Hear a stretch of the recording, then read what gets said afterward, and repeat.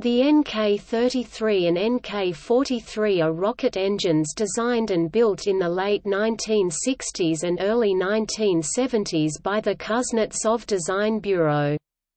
The NK designation is derived from the initials of chief designer Nikolai Kuznetsov. The NK-33 was among the most powerful LOX, RP-1 rocket engines when it was built, with a high specific impulse and low structural mass. They were intended for the ill-fated Soviet N-1 rocket moon shot. The NK-33A rocket engine is now used on the first stage of the Soyuz 21V launch vehicle.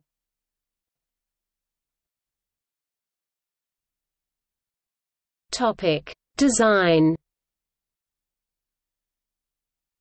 The NK-33 series engines are high-pressure, regeneratively cooled staged combustion cycle bipropellant rocket engines. They use oxygen-rich preburners to drive the turbopumps. The turbopumps require subcooled liquid oxygen to cool the bearings. These kinds of burners are highly unusual, since their hot, oxygen-rich exhaust tends to attack metal, causing burn-through failures. The United States had not investigated oxygen-rich combustion technologies until the Integrated Powerhead Demonstrator project in the early 2000s.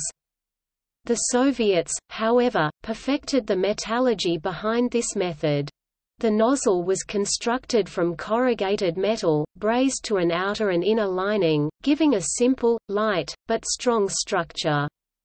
In addition, since the NK-33 uses LOX and RP-1 as propellants, which have similar densities, a single rotating shaft could be used for both turbopumps.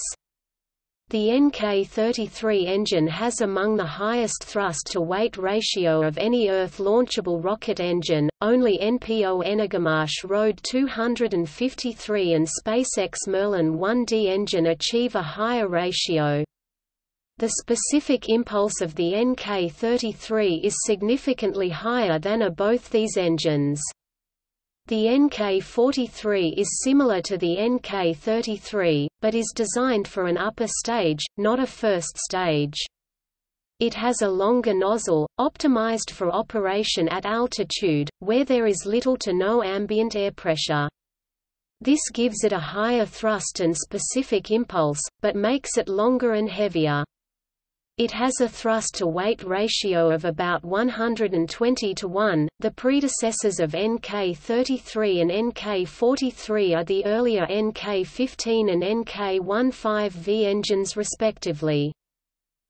The oxygen-rich technology lives on in the Road 170–171 engines, their Road 180, and recently developed Road 191 derivatives, but these engines have no direct connection to the NK-33.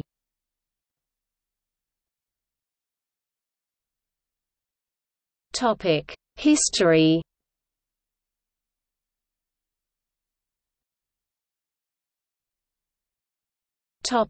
N-1. The N-1 launcher originally used NK-15 engines for its first stage and a high-altitude modification NK-15V in its second stage. After 4 consecutive launch failures and no successes, the project was cancelled. While other aspects of the vehicle were being modified or redesigned, Kuznetsov improved his contributions into the NK-33 and NK-43 respectively. The second-generation vehicle was to be called the N-1F. By this point the Moon race was long lost, and the Soviet space program was looking to the Energia as its heavy launcher. No N-1F ever reached the launch pad. When the N-1 program was shut down, all work on the project was ordered destroyed. A bureaucrat instead took the engines, worth millions of dollars each, and stored them in a warehouse. Word of the engines eventually spread to America. Nearly 30 years after they were built, disbelieving rocket engineers were led to the warehouse.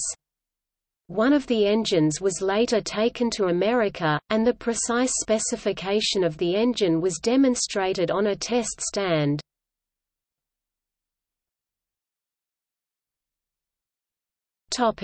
Combustion chamber design. About 60 engines survived in the "forest of engines", as described by engineers on a trip to the warehouse. In the mid-1990s, Russia sold 36 engines to Aerojet General for $1.1 million each, shipping them to the company facility in Sacramento, California. During the engine test in Sacramento, the engine hit its specifications. Aerojet now had the proof they needed to sell the engines for the latest launch of satellites. The NK-33 closed-cycle technology works by sending the auxiliary engine's exhaust into the main combustion chamber. This made the engine design unique. This technology was believed to be impossible by Western rocket engineers. The fully heated liquid O2 flows through the pre-burner and into the main chamber in this design. The extremely hot oxygen-rich mixture made the engine dangerous. It was known to melt 3-inch (76 mm) thick castings, like candle wax. One of the controversies in the Kremlin over supplying the engine to the US was that the design of the engine was similar to Russian ICBM engine design.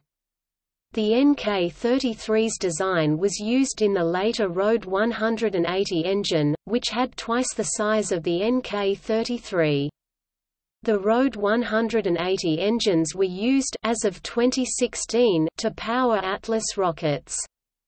This company also acquired a license for the production of new engines.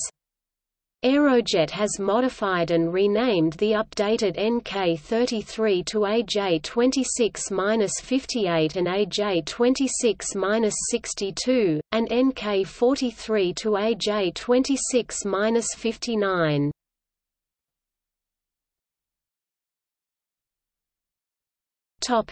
Kistler K-1.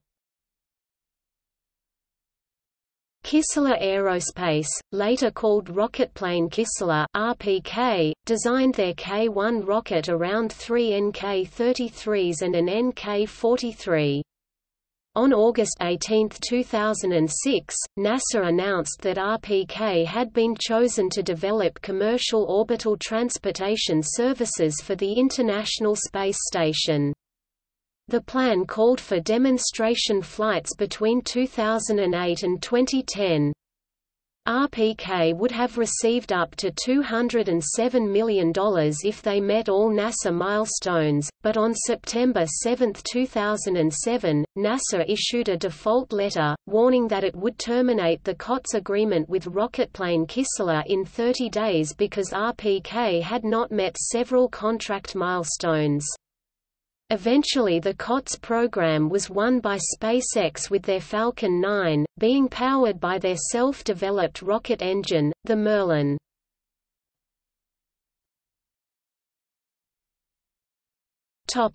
Antares. The initial version of the Orbital Sciences Antares light to medium lift launcher had two modified NK-33 in the first stage, a solid Castor 30-based second stage and an optional solid or hypergolic third stage. The NK-33s were imported from Russia to the United States, modified, and redesignated as Aerojet AJ-26s. This involved removing some electrical harnessing, adding U.S. electronics, qualifying it for U.S. propellants, and modifying the steering system. In 2010, stockpiled NK-33 engines were successfully tested for use by the Orbital Sciences Antares light to medium lift launcher. The Antares rocket was successfully launched from NASA's Wallops Flight Facility on April 21, 2013. This marked the first successful launch of the NK-33 Heritage engines built in early 1970s. Aerojet agreed to recondition sufficient NK-33s to serve Orbital's 16-flight NASA Commercial Resupply Services contract. Beyond that, it had a stockpile of 23 1960s and 1970s-era engines. Kuznetsov no longer manufactures the engines, so Orbital sought to buy RD 180 engines. Because NPO Energomash's contract with United Launch Alliance prevented this, Orbital sued ULA, alleging antitrust violations. Aerojet offered to work with Kuznetsov to restart production of new NK-33 engines, to assure Orbital of an ongoing supply. However, manufacturing defects in the engine's liquid oxygen turbopump and design flaws in the hydraulic balance assembly and thrust bearings were proposed as two possible causes of the 2014 Antares launch failure. As announced on 5 November 2014, Orbital decided to drop the AJ-26 first stage from the Antares and source an alternative engine. On 17 December 2014, Orbital Sciences announced that it would use the NPO Energomash RD 181 on second-generation Antares launch vehicles and had contracted directly with NPO Energomash for up to 60 RD 181 engines. 2 engines are used on the first stage of the current Antares.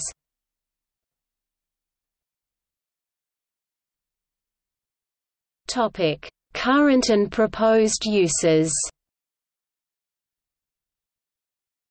RSC Energia is proposing an Aurora L.SK launch vehicle, which would use an NK-33 to power the first stage and a block DMSL for the second stage.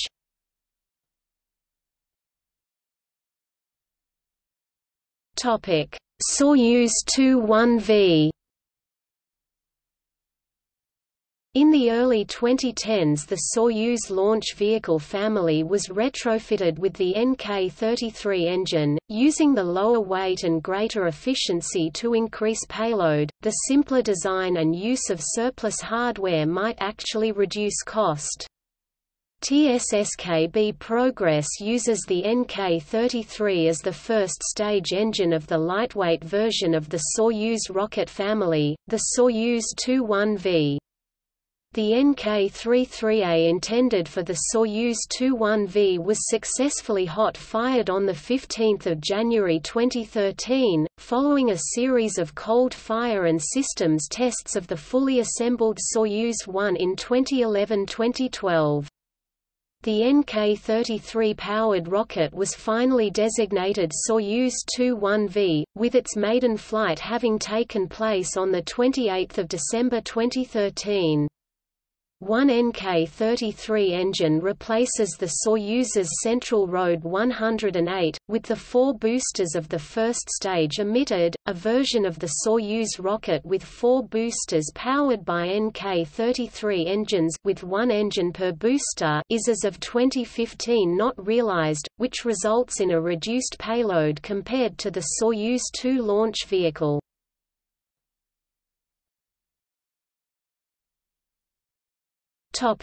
Versions.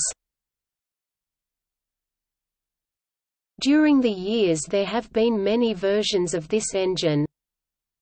NK-15 Grau Index 11D51, initial version for the N1 first stage.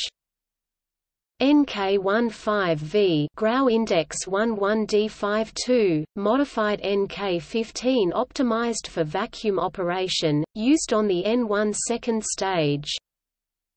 NK-33 Grau Index 11D111, improved version for the N1F first stage, never flown. NK-43 Grau Index 11D112, vacuum-optimized NK-33 for the N1F second stage, never flown. AJ26-58 and AJ26-59, modified NK-33 by Aerojet Rocketdyne. Planned used on the Kistler K-1. AJ26-62, modified NK-33 with additional gimbal mechanism by Aerojet Rocketdyne. Used on the Antares 100 series first stage. NK-33A, Grau Index 14D15, refurbished NK-33. Used on the Soyuz 21V first stage. NK-33-1, uprated NK-33 with gimbal mechanism. Planned used on the Soyuz 2.3 core stage.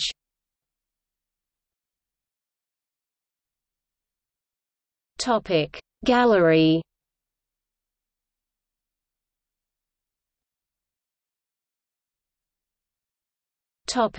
See also: Comparison of orbital rocket engines.